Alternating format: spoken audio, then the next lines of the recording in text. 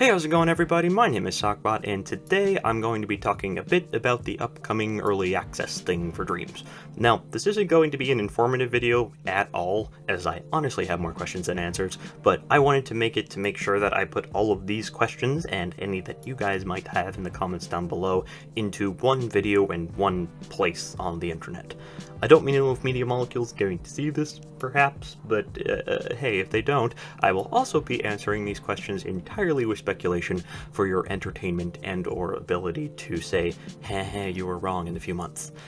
And of course, when that happens, or when y'all correct me in general, or when this information becomes public, I will pin a comment down below with any updates.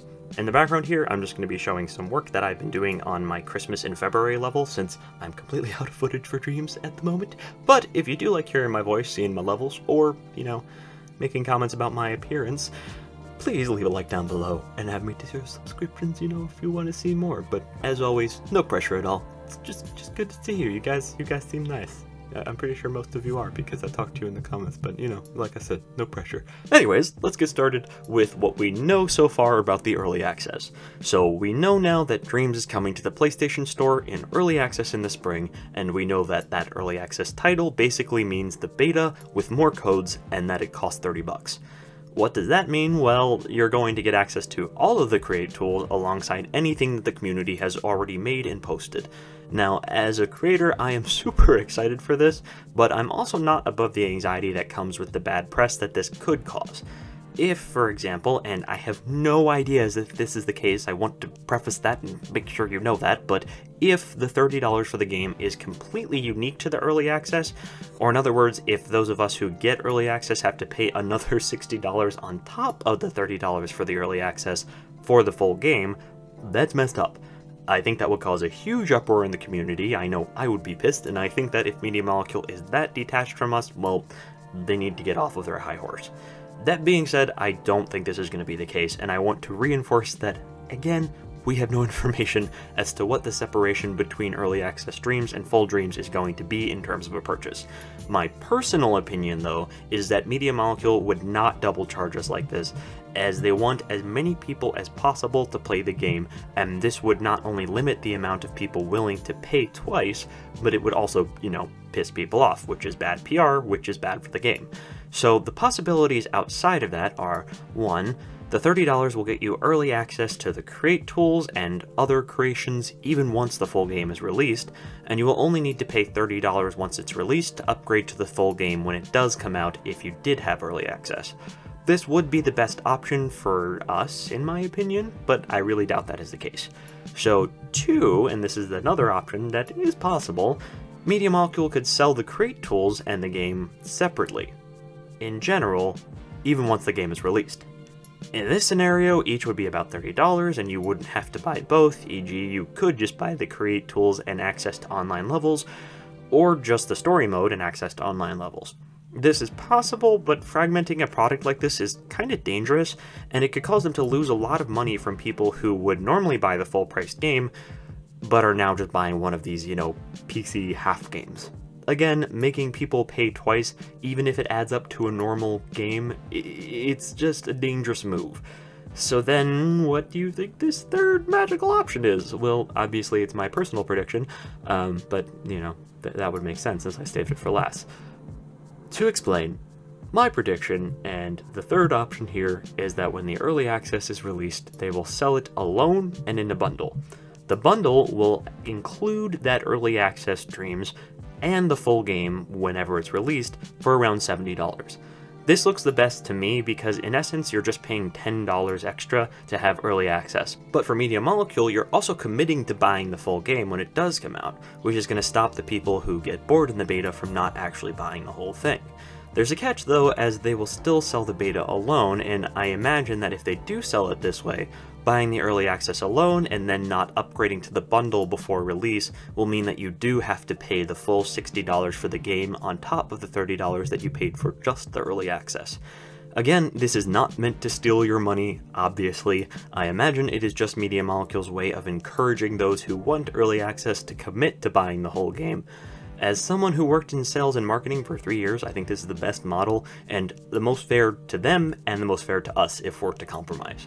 Obviously, I would love to pre-order the game and just get early access for free, but I doubt that's going to happen based on what they've said so far. And hey, I still love Media Molecule, so I'm down to give them an extra $10 to get the game early. Again though, this is just speculation. So moving on, let's talk release dates for fun. From what they said in the recent letter, the early access is basically the beta with some bug fixes. In essence, that means that it's almost ready, save working things over with Sony and the PlayStation Store. I imagine that is what they have been working on since they stopped streaming the beta though, so I'll bet that they release the early access in the very early spring, which would mean end of March.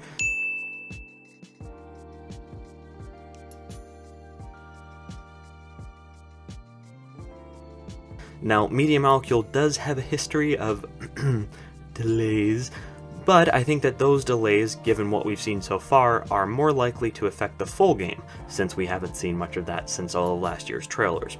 So, I think we still have a bit of time, to wait for that full game, and I really can't predict this one as accurately, but I'm gonna do it anyways, because recklessness is fun. But most early access games, if we're to base it on them, release a few weeks or maybe a month before the full title is released. But given what Media Molecule said in the letter, and again their history of release dates, that's what I meant to say, I doubt the full Dreams is coming in April or even May. To be safe, I'm going to predict mid to end of July as of now. Before the end of the summer in general, I think is my best guess, and what I would predict to be our best guess. But it would be very weird for there to be a longer wait between the early access and the full release than just those few months. Again though, this is just speculation. It could happen, it could be shorter, or, anything in between. But all in all, I want to wrap up with a final opinion on whether this early access is a good idea for Media Molecule and a good idea for us. Given the type of game it is and how far along Create Mode is, I'm going to say that yes, it's definitely a good idea, but only under the assumption of the price model I talked about above. Getting us all to pre-order a game when we pay for early access is absolutely key, not only to, not pissing us off, but also to completely make sure that the buzz in our community does stay a-buzzin'. If they decide to separate it from the story mode, a lot of creators are not going to buy the full annual game, and that could kill a lot of buzz from the community when the game does finally come out, and obviously there will be the biggest uproar we've seen yet if they charge another $60 on top of $30 like I said earlier. Do I think Dreams is worth $90? Hell yeah, but they need to make sure that that extra money, if they need to make it for some reason, is from DLC or something, because $90 is way too high for a lot of people, especially for the community that has been giving this game so much support while it's been, delayed and delayed and delayed. Again, I doubt that's going to happen. But hey, let me know what you guys think. If you're scared about the price of early access and the full game together being $90, let me hear it. And more importantly, let Media Molecule hear it. Don't complain, just explain. Explain your point in a well-worded tweet or on the livestream chat, or in the comments down below if they happen to see this. That way, if they were considering it, they will see you, or, maybe even me in this video. Hi, if you're watching. Hi. Anyways, that way, they will know where we stand. It's your game, Media Molecule. We're not going to be angry and annoying at you. Well, we might be. Some of us might be, but we're gonna buy the game regardless. So don't take this anger, as it often comes out, as us being pissed off and hating you. We just want the game to succeed as much as possible. We just want to send our knowledge, or my knowledge, your way, so that together we can get this game into as many hands as possible, which I know will be the best possible scenario for all of us.